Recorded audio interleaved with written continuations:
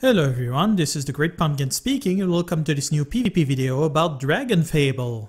So this time we're up at a streak of 4 and now we'll be resuming our challenge with the same rule as usual. This time I'm going to be going as a ranger, and this is a really special occasion in that this is one of the first time that I actually have to record this after the fact as it is, because I actually lost the audio for this particular recording, so in the spirit of fairness I'm re-recording it over it. So yeah, there I was talking about the fact that I actually managed to obtain my ultimate Light of Destiny, which is actually pretty cool.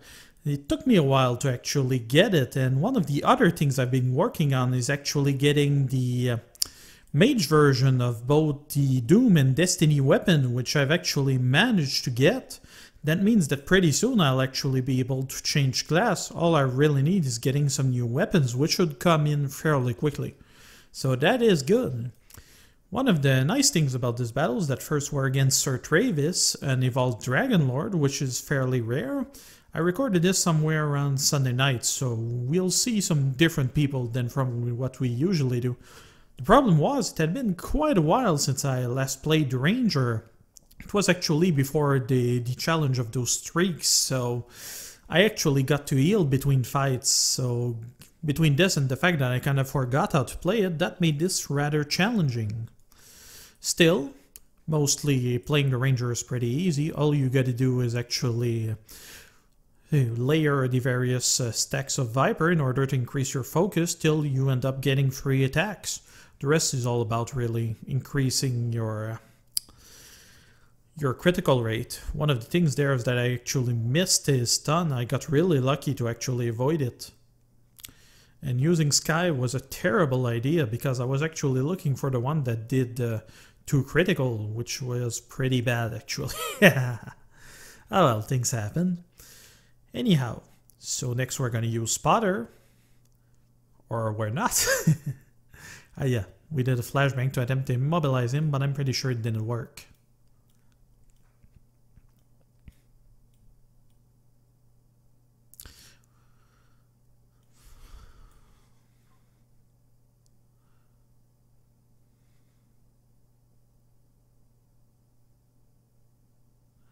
There we go, a good purge. Not nearly as much damage as I would have liked, and the problem with it, as I started realizing, was because the ultimate blinding light of destiny is actually a holy elemental weapon, or rather, a light elemental weapon, and the fact that this guy is really resistant to it means that I'm not really dealing much damage at all, really.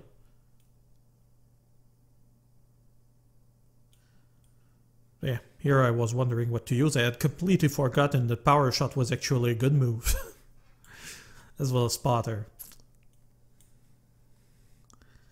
But the fun thing there is that this Hawk actually managed to heal me a bunch. That's actually one of the few things that could actually save me. We still have 4 battles to go after this. So, gotta make the most of it, right?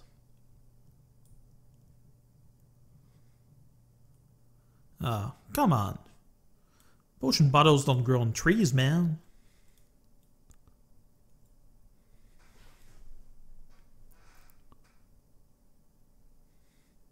Saw a lot of Dragon Lord and Doom Knights lately. It kinda bothers me. Of course they're a really popular class, so I guess that can be help.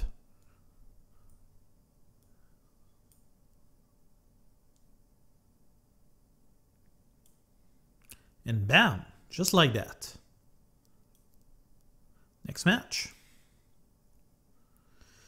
Okay, so we're up against another Dragon Lord, aptly called Dragon Lord. Oh well. I think this was actually the guy that had the most resistance out of all of those I had. I did nearly no damage against this guy at all. He had a good fire weapon too.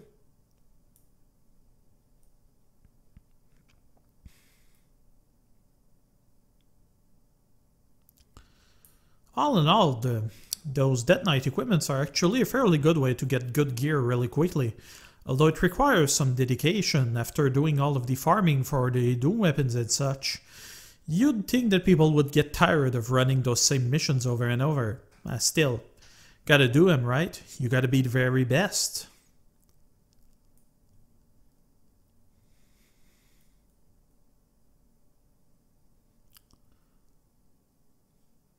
Among others, one of the things that I want to do soon is to actually showcase the various quests involved in actually getting the Doom and Destiny weapons. I'll try to make a montage for you guys, show you what was involved.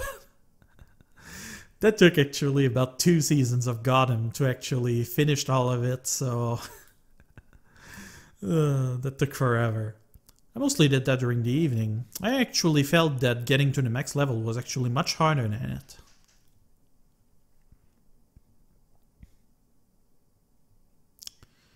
That's really slow. You can kind of see that the Ranger is a class that builds up over time, although when you use proper weapon that makes things a lot easier.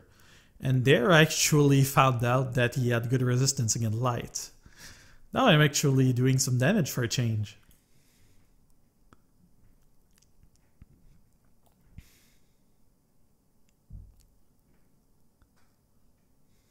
Yeah, not bad. Still haven't changed my pet yet, I'm still waiting on suggestion for that.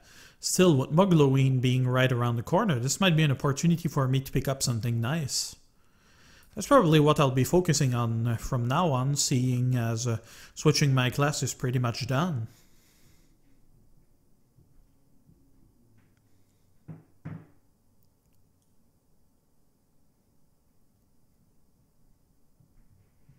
And bam!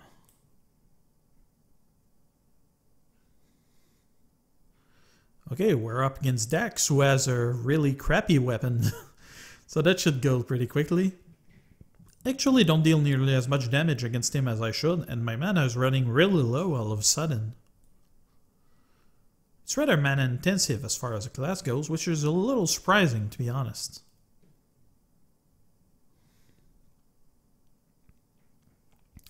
I kinda wish they designed new arenas for PvP. Been watching the same one over and over, although I suppose they would get old eventually. Still, they could reuse things like, I don't know, the dragon fighting arena among other ones. Although, given that they are made for giant sprites, I suppose that's not really an option.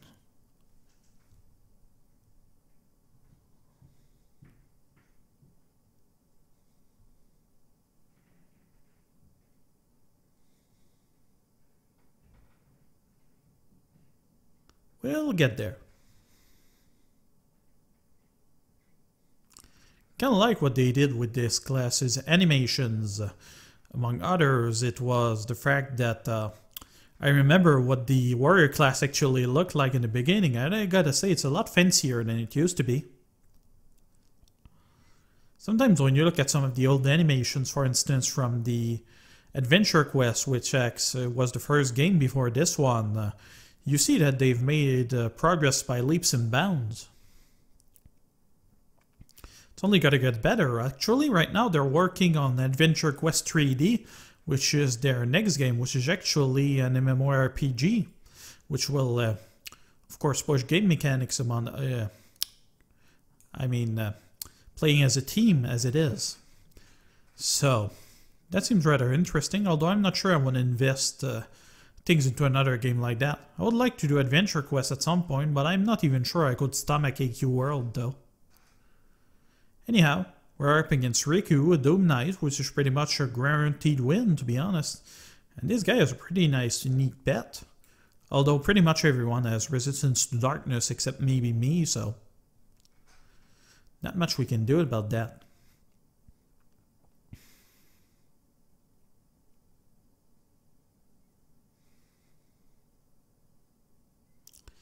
And there we go. My stun failed, so not much you can do about that. Rather, it's not that it failed, it's because I wasn't paying attention. History repeats itself.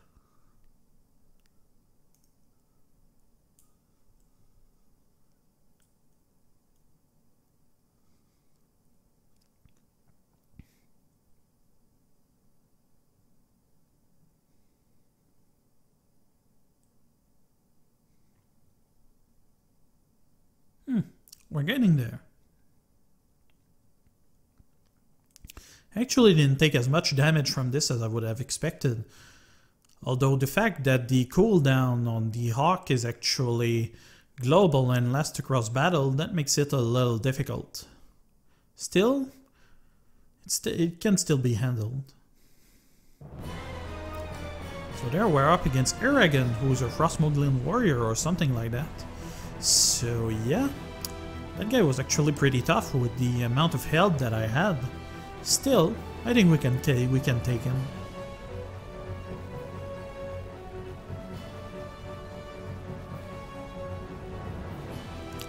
There was ever a time to put that epic music, now was the time.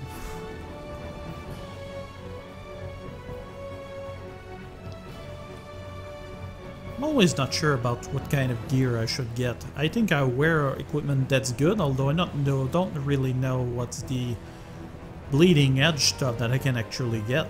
This guy has got the old Doom something wing, which are actually rather powerful as far as stats go, although I'm not sure if it's the best that you can actually get. Given that he's level 80, I'm tempted to believe that's not the case. He does a ton of damage too. It's a good thing I put up my shield.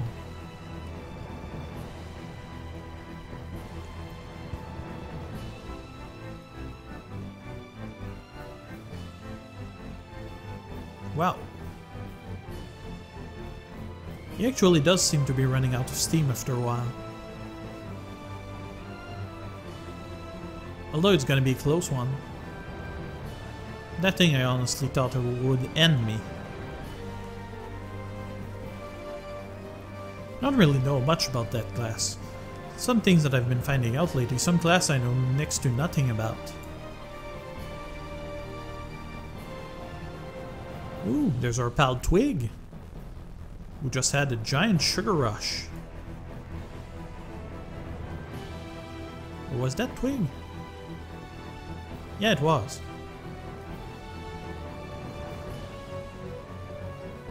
Oof. Got real lucky there, 3 turns stun and I couldn't have handled it.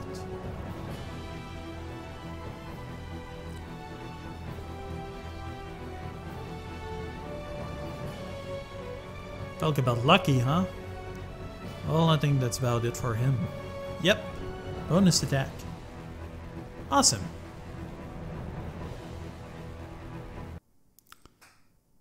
So this time we'll be going as a Dragon Warrior. And I've just realized that I forgot to equip my back at him. I felt like something was missing there.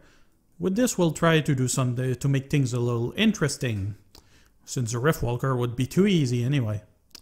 I've also realized that we're actually at a streak of 3. The last one was a streak of 2 if I'm not mistaken. Oh yeah, I thought I never got as high as a streak of 5. It happened in the past, not in this case. And we're up against Sepulchre, the Doom Knight, who is actually a reference to the main villain of Book 1. Still, that should be pretty easy for us. Assuming they don't get lucky. Doom Knights have gotten lucky against me a lot lately. I've also strangely have managed to get a few version 1 Doom Knights, which was a real treat. I wish I would see more of those. Although I suppose it's kind of a limited item.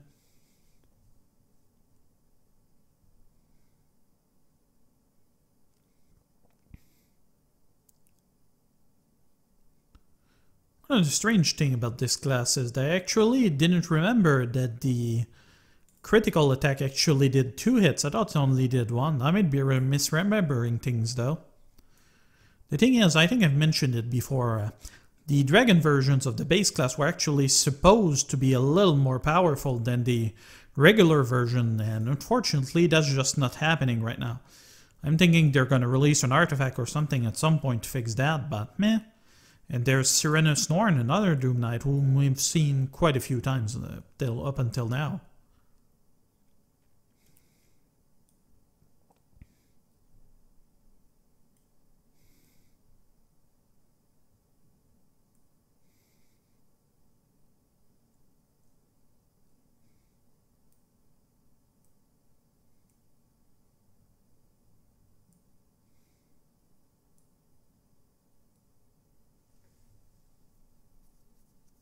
Still, not much opportunity to showcase this class. If all I get are Doom Knights and I have to conserve my strength.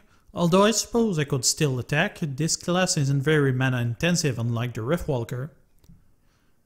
I actually swapped my stats recently to actually try to get more mana.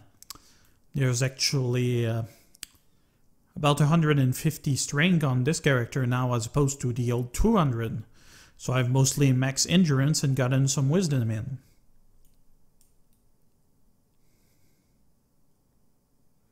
We're not doing too badly.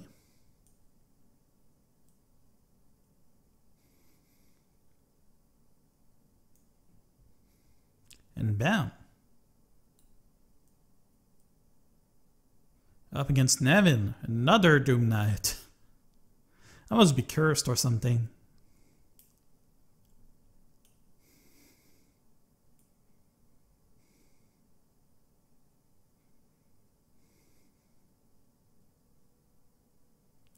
Still, I got the opportunity to spice it up a bit. It's not my fault if I get crappy encounters.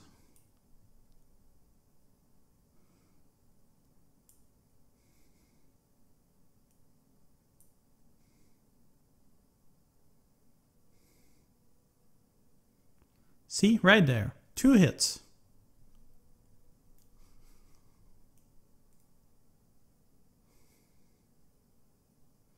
Strangely enough, I didn't do that much more damage in the double attack. Now that I'm noticing this, that's actually pretty strange. Although I do have a rather good crit rating as it is. Awesome.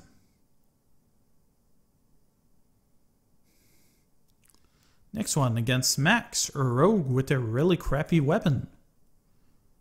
He does have that cool sneeze mode, so that's good.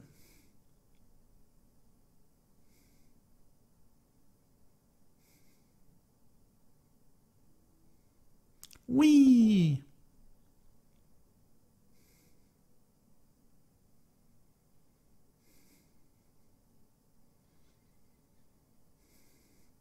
Makes for a bit of a one-sided fight.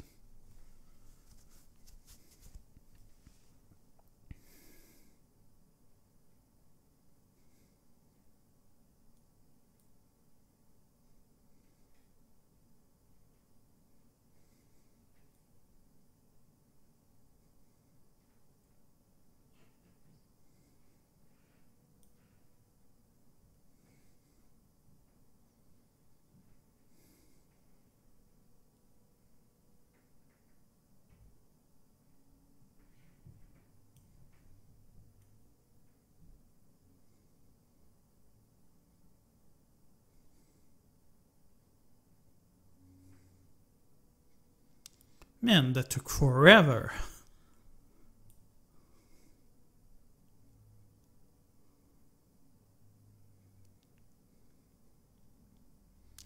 Can actually kind of see how the various graphics have improved over time. When you look at those gorilla elephant below over there, you can see that it wasn't quite the same. It actually kind of looks closer to what Adventure Quest looked like back in the days, although it's still a tiny bit better.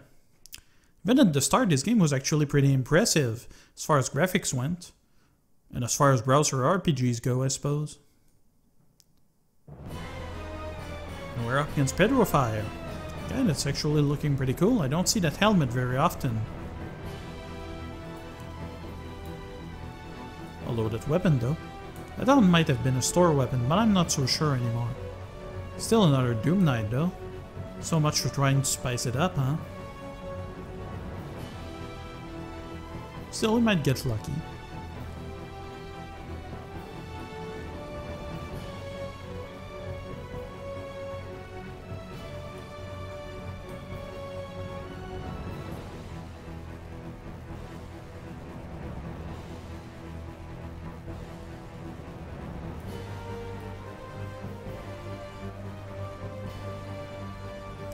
Yep, he did get lucky.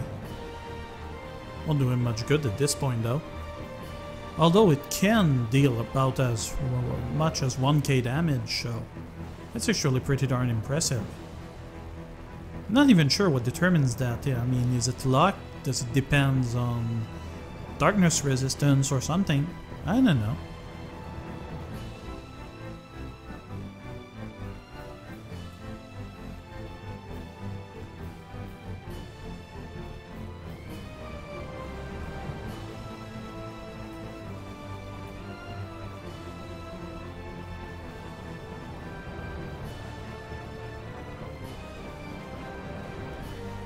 Weird thing is he actually managed to get one of those shadow dots on me.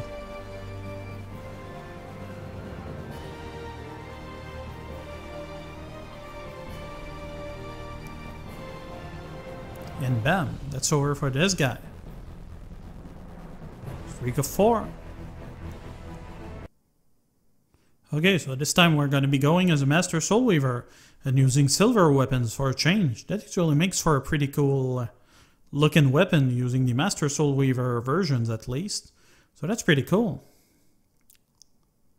So this guy, he's got actually a fairly decent weapon for a Dragon Warrior, that is. So that should make something slightly interesting. The nice thing about this is that he's actually using the Pride Lord pet, who used to be one of the strongest pets in the game at one point in time, at least as far as I can remember. There's also a Doom version of this one, whereas this pet is actually wearing some sort of, shall we say, Doom Knight armor.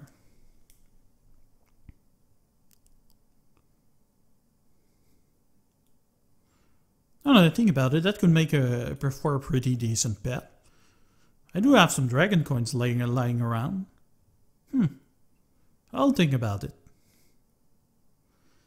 Not nearly as powerful as the Soul Weaver with the Balte 11 tail, although the Master Soul Weaver does have things that goes well for it, namely as usually having tools that answers most situations, although I suppose the Soul Weaver does have that to a degree.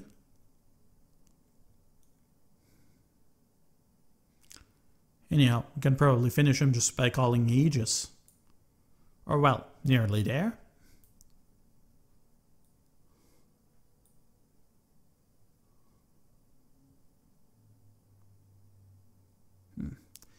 I was actually looking for that 2-hit swords that you actually get with the regular Soul Weaver, but you don't have it with the Master one. So I just ended up, So we're going against Wolf DDMC, who is a well-known figure on the Dragonfable forums, if I'm not mistaken. That should be interesting, given that he's a Riftwalker as well, so... A bit low on mana, though. Surprised he's not max level, actually. Still, that should curb much of his offensive, given that I use my shield. The reason I actually do this without unleashing Aegis is that I actually improves my bonus, if I'm not mistaken, as well as other things, so I'm more accurate among other things. Using burst to actually increase my damage. He's also getting mana burn. I'm not sure, I think it's the burst that does that.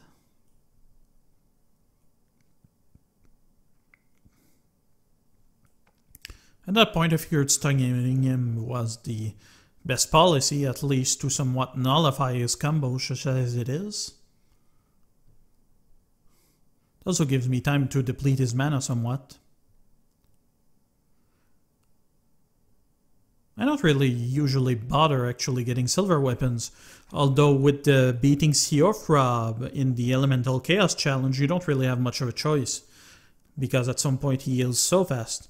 Although I've found the fight to be a little easier after doing it a few times. Maybe it's because it was actually a bug in the fight or something. I'm thinking maybe it thought Tino was still alive and ended up healing him. I know at some point I managed to get the Necromancer kind of into a loop where he couldn't kill me, but I couldn't kill him either, so not much could be done there.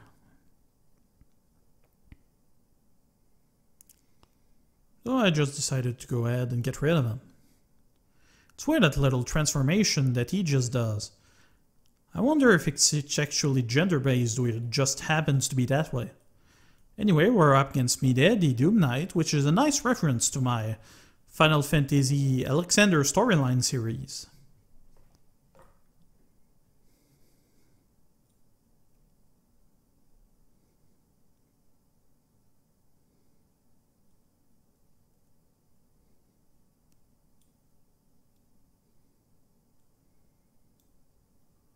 Another one of the arenas that could use some spicing up.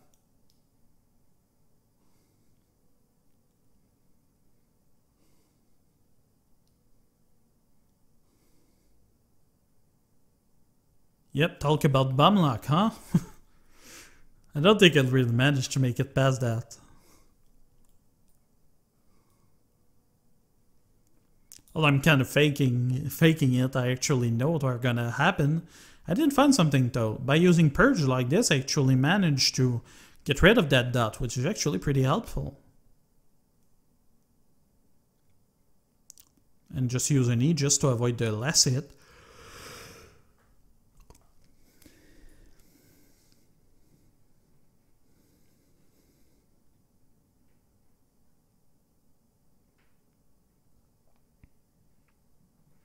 That Sneegeon pet is actually pretty cool.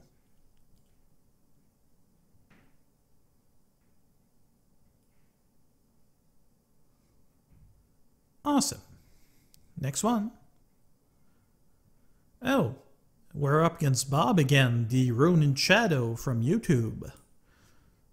So yep, he should do a number against us. Being a Technomancer isn't really good for my streak.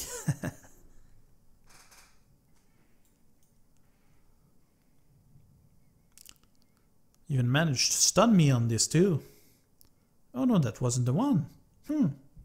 I must be misremembering things.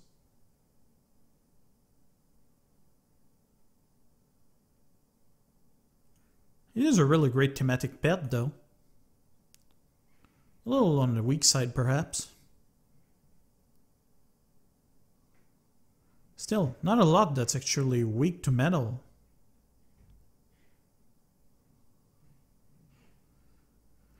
I actually didn't think he would pull it off that early, so yep, I ended up with no mana, and strangely enough the Master of Soul Weavers got me covered.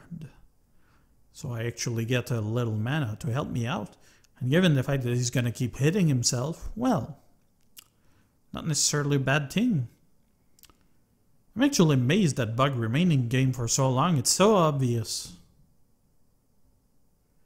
Probably just something that in the game programming will just make everything else a nightmare, I suppose. Though it doesn't seem that difficult, does it? I think that's the one. Yep, got Sonic Blasted.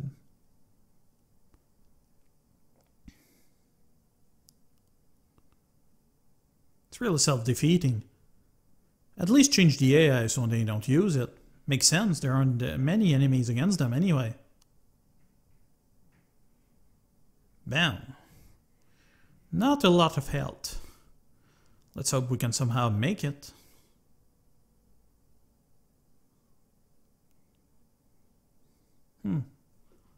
Peculiar choice on my part. Probably thought that I wanted to conserve my HP somewhat.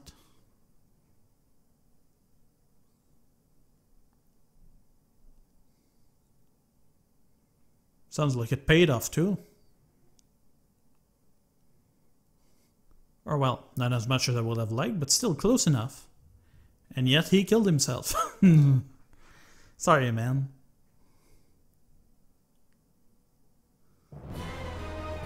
And now we're up against Ryu Senpu, who will proceed to completely destroy us.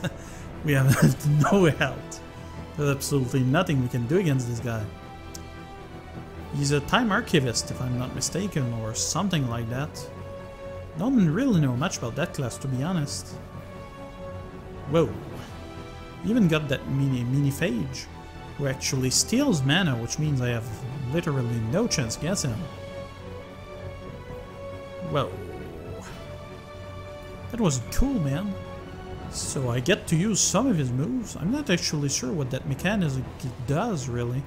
But anyway, it ends up starting everything all at once. It was actually a bad choice to use that one. Still. Although I suppose it does damage him. And yet somehow we kinda got stuck because I ended up actually restarting the battle using that ability. So yeah, that's really good for me. That actually gives me a shot at beating him. Okay, I might have gotten defeated, but hey, if it's a win, I'll take it.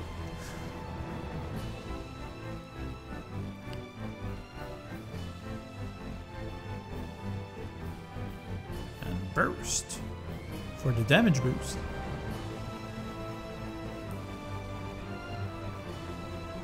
Bam.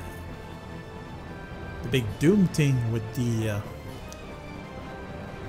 was it the Darkness Dracolich or something? Meh. Close enough. I actually don't know anything about that class. It does seem rather bursty. Anything to sell calendars, I suppose. Because most of the time classes are actually given as part of buying calendars yearly from Artix Entertainment. That's kind of their way to make money, I suppose. Among other things. And I got defeated, just like that. Oh well. Well, I'm afraid that's going to be it for the time being. Thank you for watching, everyone. If you like what you're seeing, leave a comment, please subscribe, and bye-bye.